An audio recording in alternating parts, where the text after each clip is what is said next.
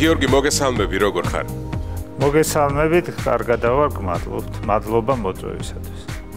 როგორი განწყობა გაქვს? მზად ხარ მოზარდებთან შესახვედრად? არ ვიცი, ჯერ რანაირი მოსწავლეები არიან. მოსწავლე არსებობს ბევრნაირი. იმედია აქ ადეკვატური მოსწავლეები დამხვდებიან და არა ისეთები, როგორიც ჩემი კლასელები. ნახოთ, აბა, მოზარდები, როგორ შთაბეჭდილებას დატოვებენ თქვენზე. ხომ არ ნერვიულობთ? არა, როგორ გეკადრება. დღეს ყველანაირ შეკითხვაზე მოგიწევს პასუხის გაცემა, თუმცა შეგიძლია ერთ კითხვას უბრალოდ თავი აარიდო და პასუხი არ გასცემ. მადლობთ. გადაცემის დასაწყისში ჩვენ ყველა სტუმარს უთმობთ დროს, რომ მიმართოს აუდიტორიას. რა თემაზე აპირებს საუბარს? მე ვილაპარაკებ ჩვენს პლანეტაზე ყველაზე უმადურ პროფესიას. საინტერესოა. აუდიტორია სპეციალური პულტების საშუალებით შეაფასებს თქვენს მონოლოგს. გადაცემის ბოლოს კი გულწრფელობას, იმ შემთხვევაში თუ მოზარდები ჩათვლიან, რომ არ იყავით გულწრფელი, მიიღებთ ბევრ დისლაიქს, ანუ არ მოწონებას და სტუდია გაწითლდება. ყოფილა ეგეთი შემთხვევა. არ მახსენდება, არა. თუ გინდათ პირველი თქვენი ყავთ. ძალიან გამიხარდება თუ მე ვიქნები პირველი. საინტერესოა. რაღაცით მაინც დავამახსოვრდები საზოგადოებას. აი ბავშვები ახლა ისმენენ ჩვენს დიალოგს და დარწმუნებული ვარ გაითვალისწინებენ. მონოლოგის დრო შეზღუდულია, თქვენ ამისთვის მხოლოდ 5 წუთი გაქვთ. თუ კი დროში ვერ ჩაეტევით, მიკროფონი გაითიშება. პრინციპში თუ მზად ხართ, შეგიძლიათ შეხვიდეთ სტუდიაში. მაშასე მეგობრებო, მიესალმეთ. გადაცემა კაცების თანაწამყვანი გიორგი ჯანელიძე.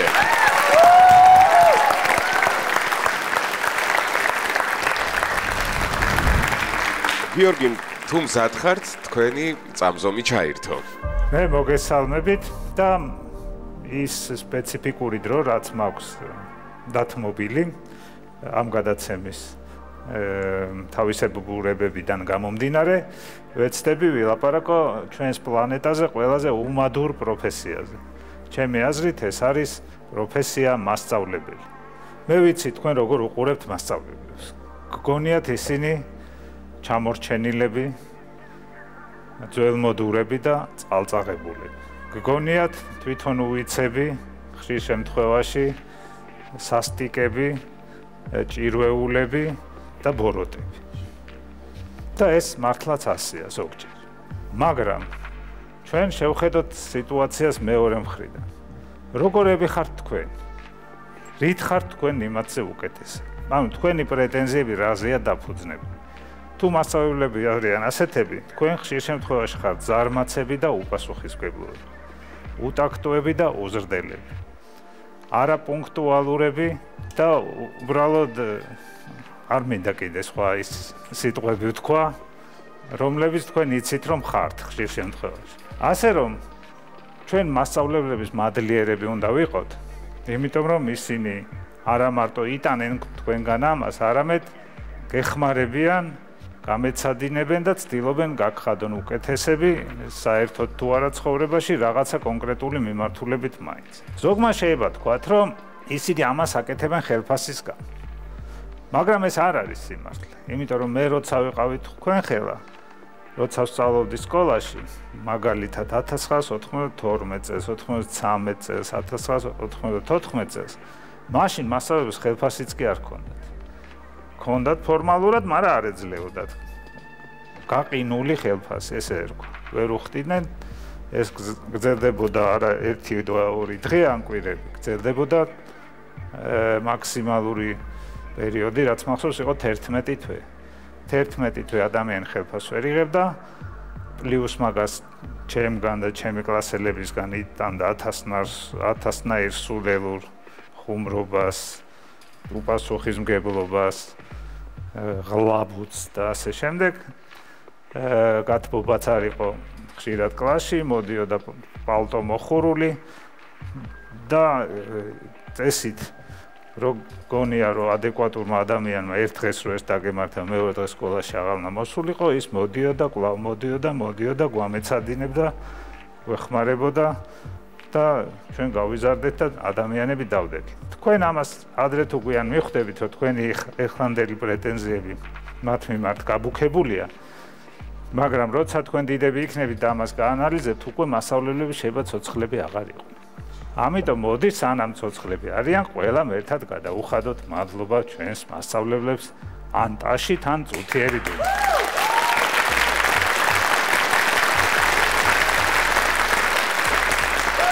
ძალიან დიდი მადლობა. ხომ არ ინერვიულებ, გიორგი? მე რა მასწავლებლებმა ინერვიულა. მე რა მაქვს სადეჟო. მაშინ მასწავლებლები გავამხნევოთ კიდევ ერთხელ ტაში. და აუდიტორიას მივმართავთ, რომ მოიმართოთ პულტები და შეაფასოთ ჩვენი სტუმრის მონოლოგი. ახლა ვნახავთ, გიორგი, აღხდება თუ არა თქვენი სურვილი და გაწითლდება თუ არა სტუდია.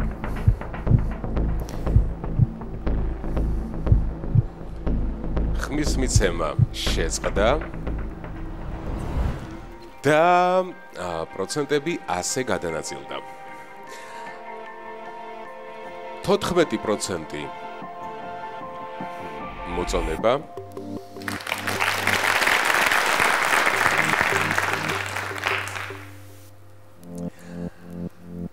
ხოლო 84% გიორგი თქვენი აზრით როგორი შედეგი იქნება? მე ყველაფრისთვის მზადა ვარ. მე მოვედი აქ რომ ვილაპარაკო ტყუილები. ძალიან საინტერესო. 84% გიგზავნით სიყვარულს და გიწევთ გულს. არ ახლა თქვენი ოცნება და სტუდია არ გაწითლდა. სულ რაღაც 2% არის დისლაიკი. ძალიან დიდი მადლობა. გადაცემის პირველი ნაწილი დასრულდა, სულ მალე გადავალთ გადაცემის მეორე ნაწილზე.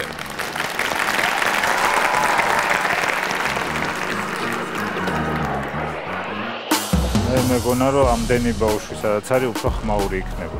როგორც ჩანს თანამედროვე ბავშვები რაღაცნაირად მიეჩვივნენ ხმაურის კონტროლს. მასწავლებლების შესახებ მონოლოგი, იმიტომ შევარჩიე რომ მე თვითონ ვიყავი უმადური მოსწავლე. და იმის შემდეგ ტრიბუნა აღარ მქონია, სადაც რო შევიცვალე აზრი ამის შესახებ მასწავლებლებს გავაკეთინებ. და უკეთესი ტრიბუნა ვიდრე ამას შესახებ ელაპარაკო მოსწავლეებს მე არ წარმომიდგენი. მე დავუწერე ლაიქი, რადგან როდესაც შევოვიდა მისი მონოლოგი ძალიან მომეწონა. ის მომწონს გიორგიში რომ არის ხუმარა. დავუწერე გული, რადგან ძალიან უყვარს ადამიანი და ჩემი აზრით ძალიან მნიშვნელოვან თემაზე ილაპარაკა. მე დავუწერე ლაიქი, იმიტომ რომ ვინც წითელ სკამში ყოფილა სტუმარი, ყველაზე პოზიტიური ადამიანი იყო. მე დავუწერე დისლაიქი, რადგან მა როგორც თქვა რომ ხუმრობით მე დღეს ტყუილები უნდა ვილაპარაკო, მის ხუმრობით უპასუხე დისლაიქით. ჯერ 2% რო იყო დისლაიკი, აქ საშუალო მაჩვენებელზე მეტია თუ ნაკლები? ნაკლები? მაშინ ეს იმან გამოიწვია, რომ მე მაქვს მე უფრო უყვარ ვარ ბავშვებს, ვიდრე ვიმსახურებ. მე ნებისმიერი კითხვისთვის მზადა ვარ. რაღაცა თემა, რომელზეც მე ავლაპარაკობ, თან მით უმეტეს ბავშვებთან, ასეთი თემა არ არსებობს.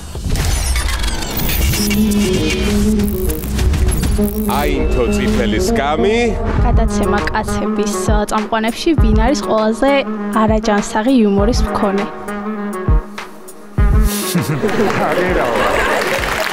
თქვენ როგორც სცენარისტს გაფასებთ თუ არა ხალხი? არასდროს არავის ქუჩაში არ უთქვია შენ რა მაგარი სცენარისტი ხარ. გქონიათ თუ არა მომენტი, როდესაც კაცების შოუში მონაწილეობის სურვილი დაგეკარგათ? იყო ეგეთი შემთხვევა?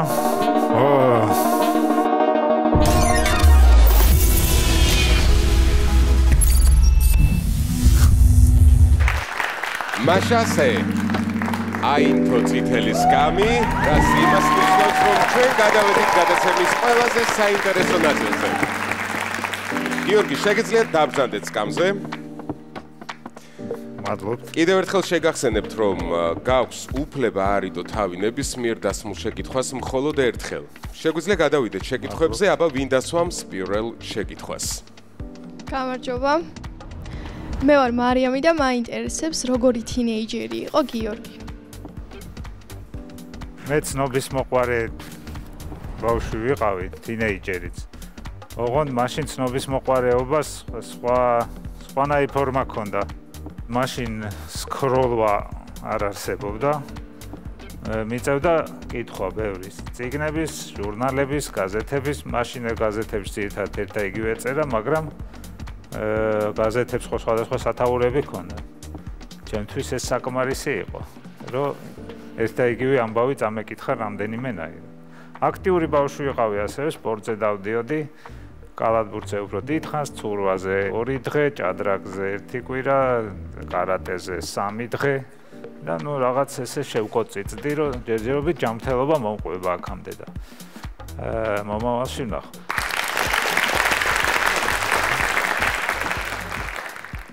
გამარჯობა. მე ვარ ლიზი და მაინტერესებს თქვენი აზრით გადაცემა კაცების წამყვანებში ვინ არის ყველაზე არაჯანსაღი იუმორის მქონე? არაჯანსაღი? აგერავა. არაჯანსაღი იუმორი არის როგორი იუმორი, რომ იმ მომენტისთვის ადეკვატური არ არის, რასაც ამბობს ადამიანი. რითაც ცდილობს გააცინოს ირგვლივ ყოფილი. ეს არის ხო არაჯანსაღი იუმორი ალბათ. ყველას მქონია ეგეთი შემთხვევა და ყველა ჩაწერაზე არის ეგეთი მომენტი, როცა ან მე, ან რომელიმე სხვა უფრო ხშირად ყველა ჩვენგანი ვამბობთ ისეთ ხუმრობას, რომელიც არ არის სასაცილო, მაგრამ საბედნიეროდ ამისათვის გადაცემას ყავს მემონტაჟე, რომელიც ამებს მე ამოჭრის ხოლმე, რომ ეთერში არ მოხდეს და ეთერში ხდება ის, რაც მემონტაჟის აზრით სასაცილო.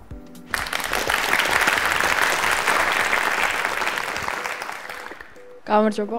მე ვარ ბარბარე და ჩემი კითხვა არის, რომ იმ პოდკასტებიდან, რომლებიც ჩაგიწერია, რომელი იყო საუკეთესო და რატომ? საკუთარი პოდკასტი მე არ მქონია და ისე სხვებთან სტუმრად ვყოფილვარ. ერთმანეთზე უკეთესი იყო ყველა. საერთოდ მე სადაც მივდივარ, იქ არის ძალიან კარგი. ყველაფერი. კარგი, მადლობა. გარეთ ისე კონკრეტულად რო ავარჩიოთ, დაუშვათ მოგზაურობაზე პოდკასტზე დამიძახეს. ვილაპარაკე ჰაიდელბერგზე, ქალაქია ეგეთი, გერმანიაში. და ოდესმე თუ ვინმეს დაგჭირდათ ჰაიდელბერგზე ინფორმაციის გაგება, ირჩევთ რომ ვიკიპედიაში კი არ შეხვიდეთ, ის პოდკასტი მოусმინეთ, იმიტომ რომ იქ სანამ მივიდოდი მე თვითონ შევედი ვიკიპედიაში და რაც იქ წერია ისიც ვილაპარაკე და კიდე სხვა რაღაცები.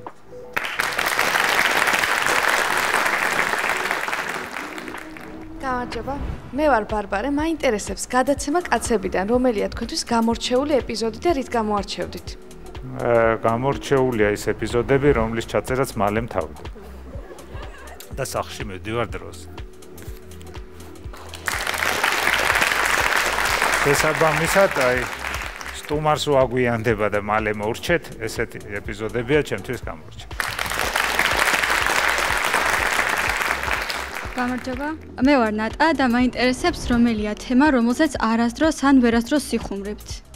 არასდროს და ვერასდროს ესეთი თემა არ არის, მაგრამ არის კონკრეტულ დროს და კონკრეტულ თემაზე შეიძლება ვერ იხუმრო ადამიანი. დაუშვათ, როდესაც გლოვიარი ადამიანია ირგვლივ, ისეთ რამე არ უნდა თქვა, რომ ის ატირდეს. ხომ ეთანხმებით. თუნდაც არის ხუმრობა არ იყოს, მაინც უნდა ვეცადოთ, რომ როდესაც ადამიანს სტრესი აქვს, იქიდან გამოვიყვანოთ და არა გაუმძაფროთ. მით უმეტეს ხუმრობით. ასე რომ კონკრეტულ დროს რაღაც კონკრეტული ხუმრობის თქმისგან თავი უნდა შევიკავოთ, მაგრამ რაღაცა თემა, რომელზეც არასდროს არ უნდა ვიხუმროთ, ჩემი აზრით არ არსებობს. ყოველ შემთხვევაში ჩემთვის არ არსებობს. ვისაც როგორ უნდა იყოს. გამარჯობა.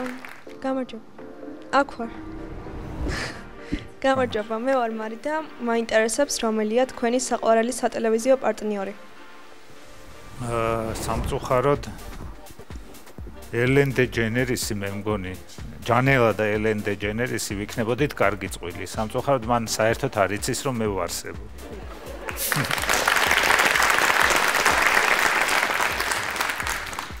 გამარჯობა. აქეთ. ჩემი სახელი აკესო და მაინტერესებს დატვირთული დღის შემდეგ სახლში მესულიც ესეთი პოზიტიური და ენერგიული ხართ? როგორ წარმოგიდგენიათ პოზიტიური რა შემთხვევაში ვიქნები, რომ სახლში მივალ და გამოდით ყველანი ოთახებიდან, მოდით ვიცინოთ. ესეთი საღამოები ჩვენ სახლში არ არის. თორე ჩვენ სახლში ყველა თავისთვის ცდილობს დადგეს კარგ ხასიათს. ყველას თავისი ოთახი აქვს, ერთმანეთს არ აქვს. გამარჯობა. მე ვარ ცოტნე და მაინტერესებს თუ ყოლიათ გადაცემა კაცებში ისეთი სტუმარი, რომელსაც საერთოდ არ აქვს იუმორის გრძნობა და მარტო იმიტომ გაგიცინიათ მის ხუმრობებზე, რომ იყოს სტუმარი და უბრალოდ უხერხული იყო. თქვენ თუ უყურებთ ჩემ გადაცემებს, ჩვენს გადაცემებს შეამჩნევდით, რომ როცა სასაცილო არ არის კი არა, როცა სასაცილოა, მაშინაც არ ვიცინი მე ხანდახან. შესაბამისად თუ სასაცილო არ იყო, მე არ გავიცინებ, სხვაების არ ვიცი.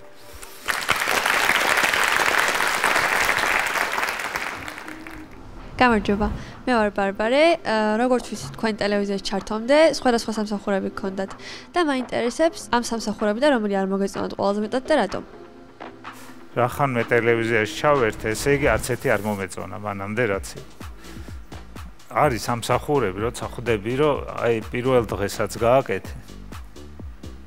ხვდები, რომ მთელი ცხოვრება ის უნდა აკეთო აქ. და არის სამსახურები, როცა პირველ დღეს რომ გააკეთე რაღაცა სახში რომ მიხვალ და ხვალ უნდა გააკეთო, ხვდები რომ ხვალ არ იცი რა უნდა გააკეთო. თვითონ თავიდან იწყება იქ. თავიდან არის საფიქრალი ყველაფერი. და ჩემი წინა სამსახურები იყო ეგეთი. მაგალითად საგადასახადო სამსახური. იქ ერთ და იგივე საკეთე. მიდიხარ ვიღაცას უნდა შეახსენო რომ გადასახადი გაქვს, გადასახდელი ის გეტყვის რომ ვიცი რა გამიხურე საქმე, მე მიდიხარ მეორესთან იგივე სეუნები, ის ამბობს რომ უკვე დამირეკეს გამაფრთხილეს და აი არაფერი სიახლე არ არის. ერთი და იგივე მთელი ცხოვრება. ამ სფეროში შენ თვითონ ხარ ვალდებული რომ რაღაც ახალი მოიფიქრო ყოველ დღეს. აქ უფრო საინტერესო აღმოჩნდა ჩემთვის.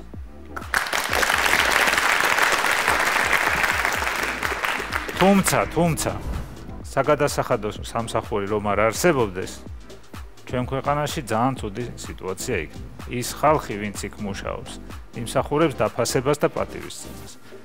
თუმცა ჩემი ადგილი იქ არ იყო.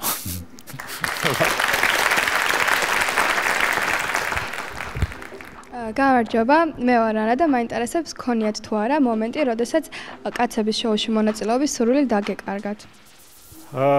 იყო ეგეთი შემთხვევა. ერთ დღეს მქონდა 4 ჩაწერა. პირველზე ძალიან კარგად ჩაიარა, ყველანი კარგ ხასიათზე ვიყავით, მეორეზე ვიცოდით რომ კიდე ბევრი იყო და ვინ არჩუნებდით ენერგიას, მესამეზე გავითიშე და მეოთხეზე უკვე ერთმანეთი გვეზიზღებოდა ყველას და საკუთარი თავებიც. და რა თქმა უნდა გადაცემაც კაცები. ასე რომ იყო. გამარჯობა. მე დადო ვარ. როგორც ვიცით, თქვენ გქონდათ კაცების ლაივი, სადაც იყო ორადორი 1000 ლარიანი ბილეთი და გაიყიდა. ეს როგორც თქვენ განაცხადეთ, იყო ხუმრობით დადებული 1000 ლარიანი ბილეთები. რას თქვით ამ თემასთან დაკავშირებით? ხუმრობით არ იყო დადებული, იმიტომ რომ ხუმრობით რო ყოფილიყო, მაშინ მე დავაბრუნებდით იმპულს ჩვენ. ეს იყო ექსპერიმენტის სახით, ესე ვთქვათ. დადებული გვაინტერესებდა გაიყიდებოდა თუ არა, მზად ვიყავით თუ არ გაიყიდებოდა, მაგრამ თუ მოხდებოდა სასწაულზე ერთი მაინც გაიყიდებოდა, ჩვენ უკვე შეგვეძლო გვეთქვა, აი ეს ქართული გამოთქმა როა რაღაც ღაპრიდან, სადაც შენი დაიკვეხნო, იქ ჩემიცა თქვიო. გახსოვთ?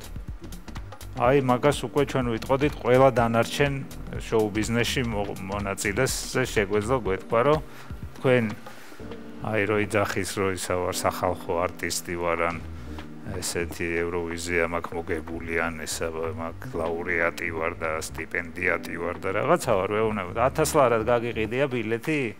ოღო ისე ეთქოდა აბა რა გიდრას მე ლაპარაკებ.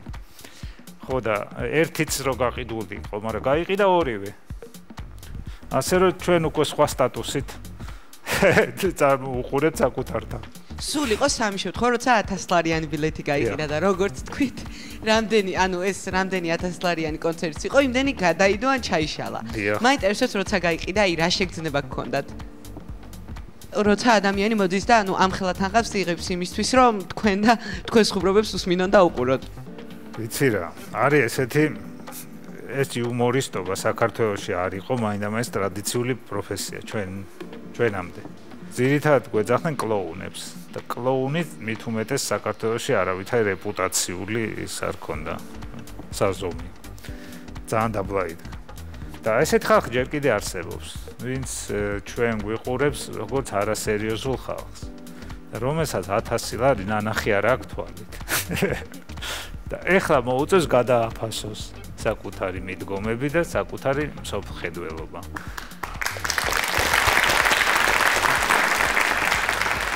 ამიტომ ჩვენ ვაპირებთ, რომ შემდეგ კონცერტზე ბილეთის ფასი იყოს 5000 ლარი.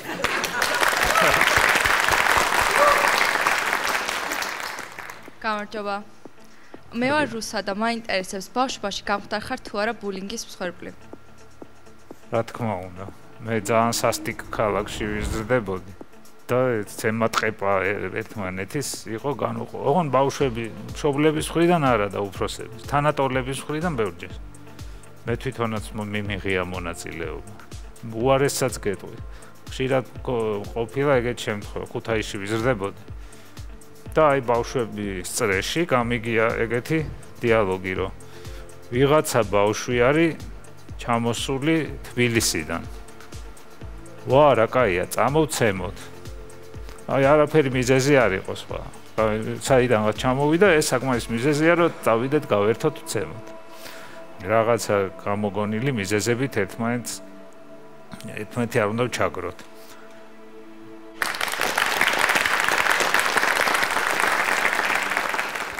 გამარჯობა, მე ვარ მარიამი. თქვენი ცხოვრების კრედო არის დატოვე სამყარო უკეთესი ვიდრე დაგხვდა. მე მაინტერესებს როგორია სამყარო თქვენთვის და როგორ გრძნობთ თავს ამ სამყაროში. იცით რა, სამყარო არის ამოუცნობის, რა თქმა უნდა, ჩემთვის ისევე როგორც ყველასთვის. ვერ ვთანხმდებით ადამიანები იმაზე თუ საიდან წარმოვიშვით, ხო, ზოგს რა ვერსია აქვს, ზოგი ჩემნაირი იძახის, რომ საერთოდ არც ერთის არ მჯერა და საერთოდაც შეუძლებელია ეს იცოდე, თუ შემთხვევით რაღაცნაირად მეცნიერებმა არ დაადგინეს. ასე რომ სამყარო არის მრავალფეროვანი და ამით საინტერესო, რომ სიმართლე არ იცის არავინ. ყველა ცდილობს თავის სიმართლე შემოგასაღოს. ხანდახან ესეთ გულწრფელი სახით შეიძლება ძალიან დიდი ტყუილები თქვა. მეც უკვე რამდენიმე გითხარით. შეამჩნიეთ თუ არა? არ ვიცი.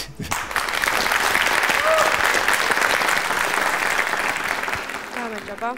აქეთ. გამარჯობა. მე ვარ ნინი და მაინტერესებს შემდეგი რამ. თქვენ თქვით, რომ გადაცემაში ყოფილა შემთხვევა, როდესაც რომელიღაც კონკრეტული სტუმრის მოსვლა არ გინდოდათ, იმიტომ რომ ფიქრობდით, ნაკლებად იუმორისტული ან საინტერესო გადაცემა გამოვიდოდა, თუმცა ეს ასე არ აღმოჩნდა და პირიქით მოხდა. მაინტერესებს ხომ ვერ გაგვიმხელდით იმ სტუმრების ან სტუმრის ვინაობას, ვიზეც ასე გეგონათ.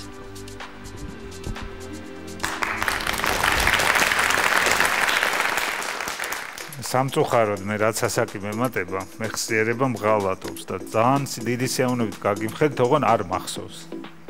სახელი და გვარი. იმიტომ რომ უკვე ძალიან ბევრი სტუმარი დაგროვდა ჩვენს გადაცემაში. რახან მე ამ ადამიანს ვერ ვიხსენებ, შეგიძლიათ ეს მიათვალოთ იმ კითხვას, როცა მე თავი შევიკავე პასუხის გაცემის.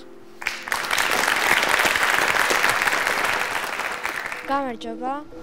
აქეთ. მე ვარ ნუცა და მაინტერესებს ვინ იყო თქვენი ბავშვობის კუმირი. ბავშვობის კუმირი ბევრი მყავდა, რა მიმართულებით? იუმორისტებიდან? ალბათ. ხო, იუმორისტებიდან ბევრი არ მყავდა, იმიტომ რომ ჩემ ბავშვობაში ძალიან ცოტა იყო იუმორისტი. ძალიან ცოტა. ქართულ არხებზე მაშინ სულ ერთი იუმორისტი ჩანდა. იყო თეატრი, თენგიზ ჩანდლაძის სახელობის თეატრი და თვითონ თენგიზ ჩანდლაძე იყო იუმორისტი, რომლის რაღაც ვიდეოს პერიოდულად აჩვენებდნენ აი ამ არხზე, სადაც ეხლა ვიმყოფებით. და სხვა არც იყო არავინ. შესაბამისად ერთი კუმირი იყო და ის მყავდა. ესე კი არ არის, ეხლა რომ არჩევანი გაქვთ თქვენ, ეგრე არ იყო, სულ იყო ერთი კაცი.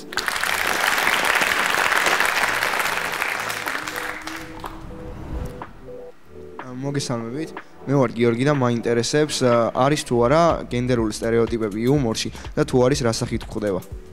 არის, ოღონ მოძრავია. ესე იგი, რაც 100 წლის წინ შეიძლება და ეხლა აღარ შეიძლება. რაც დღეს შეიძლება, 100 წლის მერე არ ვიცი. შესაძლებელი იქნება თუ არა. ეგ არ არის სახუმარო თემა, იმიტომ რომ ეგ მარტო იუმორისტებს არ ეხებათ, იმიტომ რომ ხუმრობა ხო არ არის მარტო იუმორისტების ექსკლუზივი, ისე როგორც აი ფეხბურთის თამაში ხო არა ფეხბურთელებსაც შეუძლიათ. ისე რომ ხუმრობა შეუძლია ყველას. და თუ ამ გენდერულ სტერეოტიპების გამოყენებით იხუმრებ და დღეს უკვე ყველას აქვს ტელეფონი, მობილურზე კამერა და ეს რაღაცნაირად აღმოჩნდა, ჩაიწერა ვიღაცამ, მე შეიძლება კარიერაში პრობლემა შეგექმნას. ამის მაგალითები ბევრია და უკვე საქართველოშიც. ამიტომ ხუმრობას ამ სტერეოტიპების გამოყენებით გენდერულის მე არ ურჩევ არავის. მით უმეტეს თქვენ რომელთაც მთელი ცხოვრება წინა გაქვთ და ჯობია თავი შევიკავოთ. სანამ ვიხუმრებთ, 2 წამი უნდა მეტი არა დაფიქრდით, ეს ხუმრობა ხო არ არის საძაგლობა.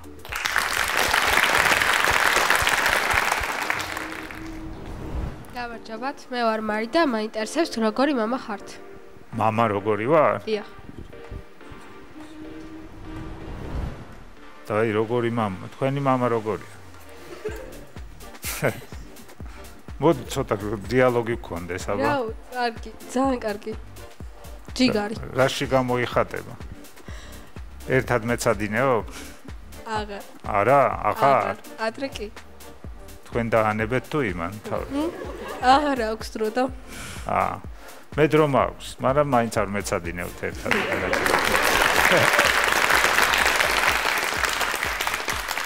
იცი რა, მეც თქვენც ალბათ ეგეთები ხართ, მეც ეგეთი ვიყავი რომ აი ხო დარწმუნებული ვიყავი რომ მამა ჩემაც და დედა ჩემაც ჩემზე მეტი იცოდნენ ბევრი მიმართულებით და მათ შორის იმ მიმართულებით, რასაც მე-3 კლასში ვსწავლობდი და უშ. მაინც მეგონა რომ მარტო უნდა მეცადინე. და არ უნდა მეკითხა იმათთვის არაფერი, იმიტომ რომ ისინი ამეხსნიდნენ რაღაც ძველ მოდურად. ხო და ალბათ ჩემი შვილიც ეგრე ფიქრობს ჩემზე.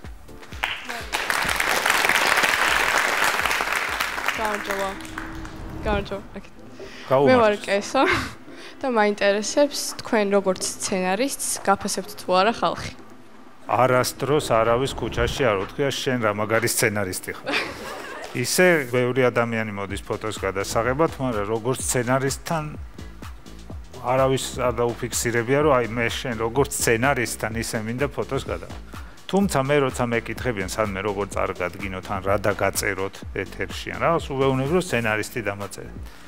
მაგრამ ეს სცენარისტი კიდევ უფრო იშვიათი პროფესიაა ჩვენთან, ვიდრე წეგან ვამბობდი, რომ იუმორისტი ახალი მოვლენა ჩვენ ქვეყანაში. პროფესიით იუმორისტი და სცენარისტები კიდევ უფრო გაურკვეველი ხალხია, მოკლედ ფართო საზოგადოების. ეს სცენარი რა არის? უბრალოდ სცენარი არის კი იციან, მაგრამ სცენარის წილი რამდენია პროექტის წარმატებაში, მაგაზე ბევრს წარმოდგენა არ აქვს. მაგალითად, კარგმა ფილმმა ოსკარი რო აიღო, იქ ბევრი ვიღაც დამსახურება, ხო, არის რეჟისორის ნამუშევარია, მსახიობების, სცენარისტის, გამნათებლის, მერე სპეცეფექტების და უამრავი რაღაც, აი ოსკარები ბევრ ამაში ხო გაიცემა. შესაბამისად ისინი ყველანი მონაწილეობენ ამ ფილმში. აი სცენარს რა მნიშვნელობა აქვს? ეს ალბათ ბევრს არ ესმის. თუმცა არც არის აუცილებელი, იმიტომ თუ ეს ბევრს ეცოდინება და ბევრი კარგი სცენარისტი იქნება, მე სამსახურს დავკარგა. ეს ჩემს ინტერესებში არის. გამარჯობა. აქეთ. მე ვარ ანუკი. თქვენი მონოლოგის 5 წუთი დაუთმეთ მოსწავლეების და მასწავლებლების ურთიერთობას. ჩემ გარშემო ბევრი მასწავლებელია, რომელსაც პირადად ჩემთვის უთქვას, თუ კარგად ისწავლი, გექნება კარგი შემოსავალი და უზრუნველყოფილი მომავალი. ამ დროს მე პირადად უყურებ მასწავლებლის ხელფასს, რომელიც არ მის განათლებასთან ბევრად დაბალია შეუსაბამო. რა ხდება ამ დროს? თქვენ ხართ პროვოკატორი ბავშვი.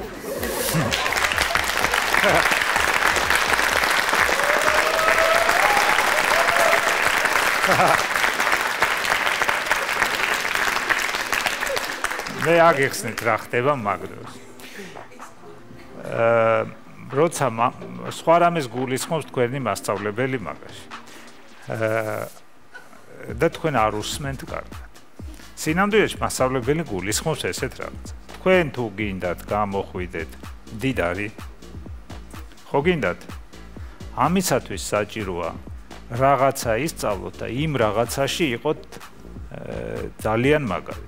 დაუშვათ თქვენ თუ ისწავლოთ, გახდებით მასწავლებელი, რისი მასწავლებელი, დაუშვათ ქიმიის. აუ არა. აი. დაუშვათ სპორტის.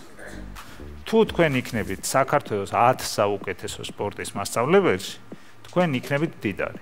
მაგრამ თუ თქვენ უბრალოდ იქნებით სპორტის მასწავლებელი, დაუშვათ ქვეყანაში არის 5000 სპორტის მასწავლებელი და თქვენ ხართ ხარისხით 3664, მაშინ არაფერი არ იქნებით. იქნებით უბრალოდ სპორტის მასწავლებელი. ამიტომ არა მარტო უნდა ისწავლოთ, მასწავლებელმა უნდა გითხრას, რა თქმა უნდა, უნდა ისწავლოთ, მაგრამ მე როცა უნივერსიტეტს დაამთავრებ, მიხვდებით, რომ სწავლის გარდა რაღაც ეტაპზე ასევე ბევრი უნდა იმუშაო. რომ ჯამში შენმა ცოდნამ, შენმა შრომამ და ამის მერე დაუშვეთ 10 წელი ესენი რომ იმუშავებ დაგროვილმა რეპუტაციამ უკვე შენგან შექმნა მოთხოვნადი პროდუქტი და შენ უკვე გადაგიხადონ ბევრი ფული. გასაგებია? შენ რაც არ უნდა ისწავლო, თავიდან მაინც ბევრი შრომა მოგიწევს. პირდაპირ ბევრ ფულს ვერ იშოვ. ანუ ბევრი სწავლით, პლუს ბევრი შრომით და რაღაც რეპუტაციით, რომელიც 30 წლის რო გახდები, უკვე დაიწყებს ცალკე ფულის მოტანას, შენ გახდები მდიდარი. გასაგებია? აი ესეა მუშაობის ფორმულა. ეხა იმედი არ წახვალ და სხვაგან არ მოყვები ჯანელიძე მესე მითხრაო. და თქვენ რას ფიქრობთ? პროვოკატორზე ვიხუმრე. გამარჯობათ, მე ვარ საბა და მაინტერესებს გადაცემა კაცებიდან, რომელთან გაქვთ ყველაზე კარგი ურთიერთობა. წამყვანებიდან? დიახ. ფორმალურად ირაკლი ვახტანგიშვილთან, იმიტომ რომ ჩემი ის არის ხელის მომკიდე. მეჯوارე, ხო, მეჯوارე.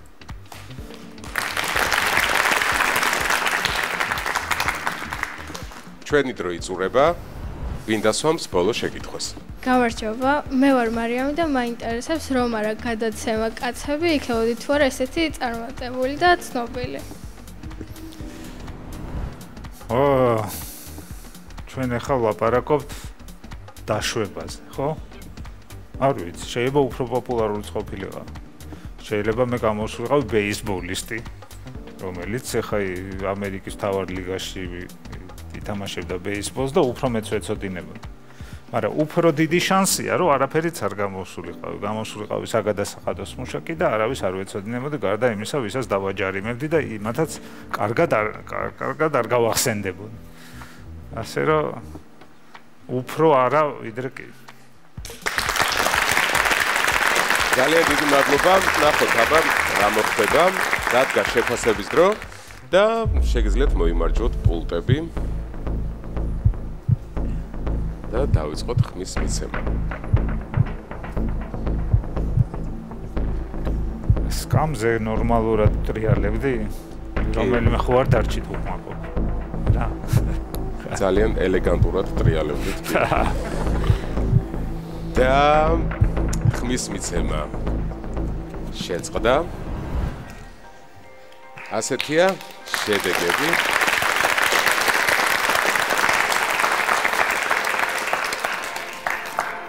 პროგრამით 18% გიწერთ მოწონებას.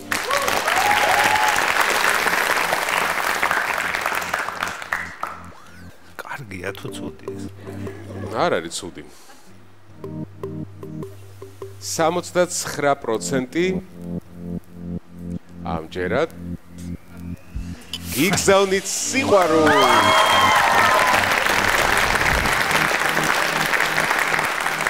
დისლაიქების რაოდენობა მოიმატა და შეადგინა 12%. რამეს ხომ არ დაამატებდით, გიორგი? თუ ოდესმე აქ ერთი თხოვნა მაქვს უბრალოდ. თუ ოდესმე აქ დაფიქსირდება შემთხვევა, რომ ის წითელი რაღაცა ინთება. დიახ. ვიდეოზე დამთაგეთ. პირდები. მაშასე ჩვენი გადაცემის სტუმარი იყო გადაცემა კაცების თანაწამყვანი გიორგი ჯანელიძე.